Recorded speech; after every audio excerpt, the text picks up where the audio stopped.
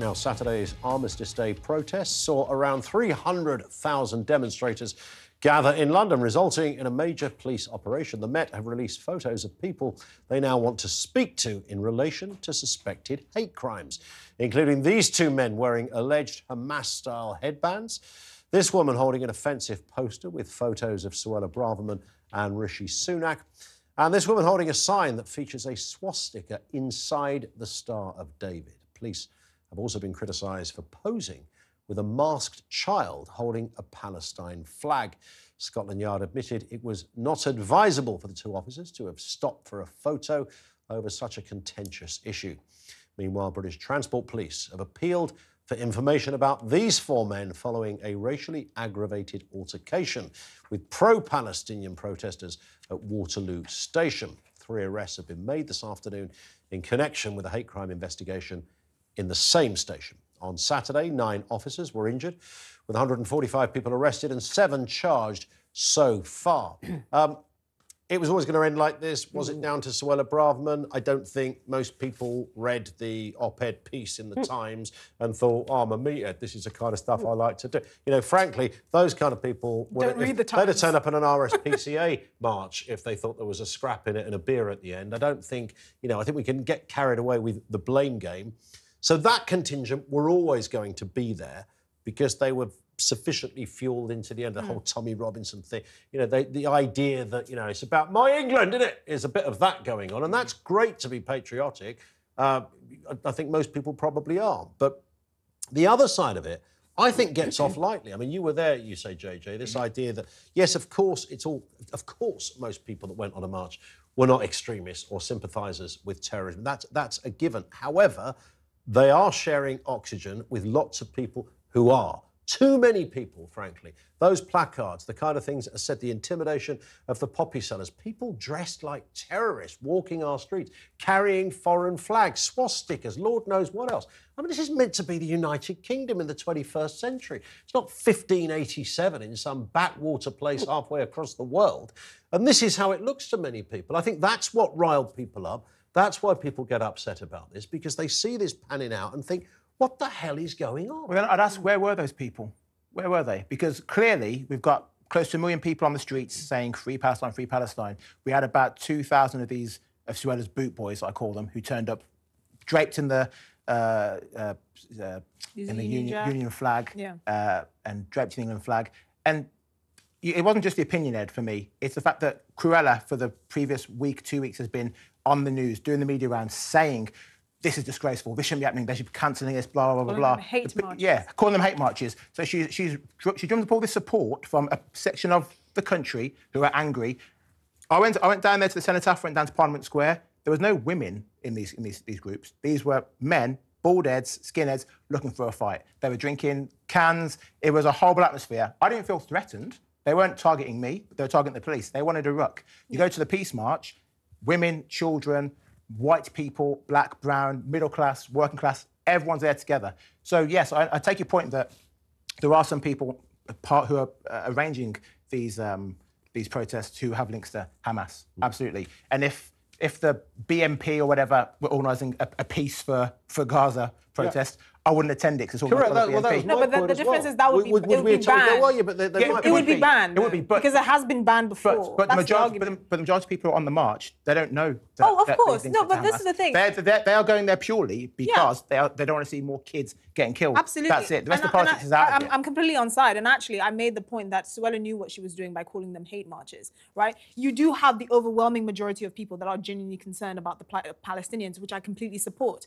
And then you have this small slither of people that still do exist that are genuinely just hateful, anti-Semitic, racist, horrible people. And I think that's the bigger issue here, because there hasn't been a rise in anti-Semitism. There have been people that are anti-Semitic that are bold enough to go out into the streets of our capital and shout and now they've come out from the rock. I just want to make the point about the PREVENT program, because the PREVENT scheme that we have in this country is our counter-terrorist program that the police have championed for years now. And actually, there are huge sort of security oversights in how it's done. So we know that 1 in 4 people that are convicted of Islamist terrorist offences since 1998 are actually from asylum backgrounds, but the prevent scheme doesn't apply to these migrants coming off on the boats, right? And now you have people literally standing in the streets of London shouting clearly hateful stuff. They clearly, do have links to these terrorist groups. They're clearly, if they're not terrorists themselves, they're more terrorist aligned, right? What does that say about the nature of or the state of our security forces? That these are the kind of people that can brazenly stand in London and say these things. But this is, I think this is where we come back to what Ian was saying, though, which is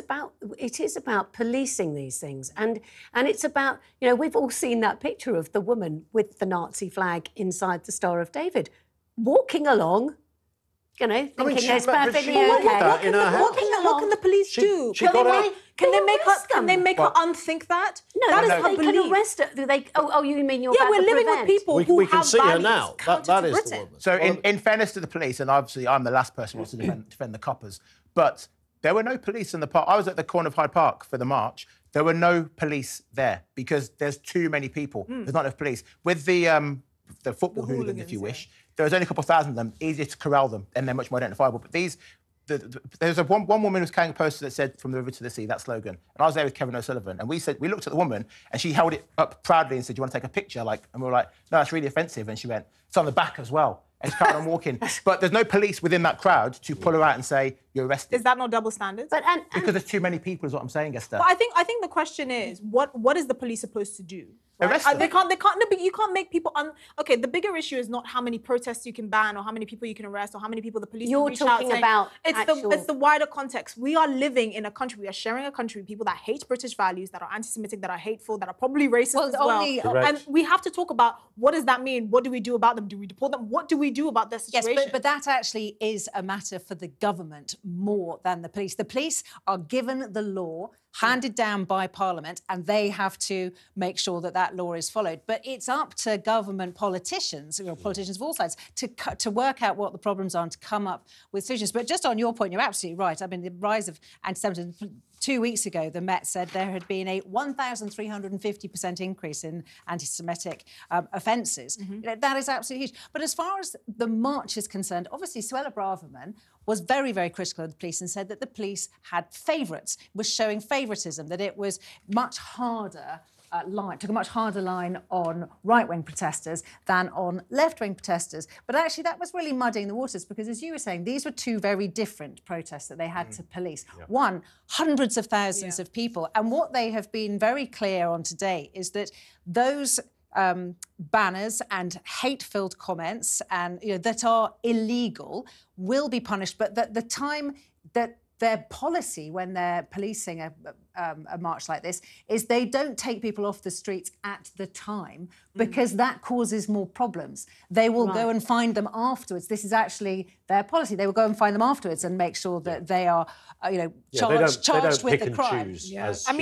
But if there's a crime going on at the time that is going to put somebody's life in danger, like people, itching for a fight or having a fight, then those people will be arrested and taken away at the time. It's two different ways of policing. But then you look at that and you speak to Jewish groups who say that just by having all this, having hundreds of thousands of people with those, and of course we're going to, of course the media is going to focus on the people carrying... Yeah, you're going to find the nasties. You're going to find the nasties. So, of course, that means that, loads of Jewish people are going to be saying, do you know what, maybe I won't go into... But that comes back to Esther's point of changing people's opinions and or the culture, who is in the country. I mean, on the point of the police being seen to be impartial, because that's the issue that Suella raised, that they favour certain, groups over others. I think we have to stress why it's so important for the police to be impartial, because they actually exercise a lot of powers over the public. So just a quick reminder of what the police can actually do in exercising their duties.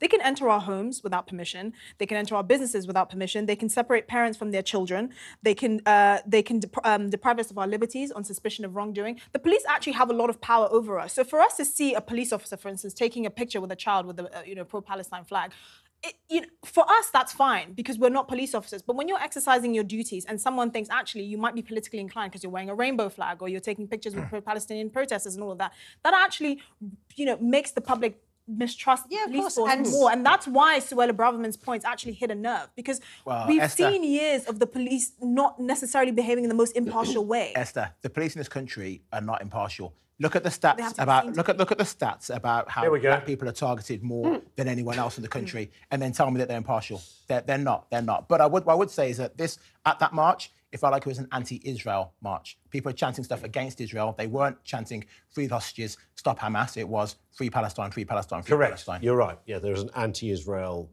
underpinning. Yeah. In fact, not underpinning, an overtly anti-Israel vibe and sense from all of that.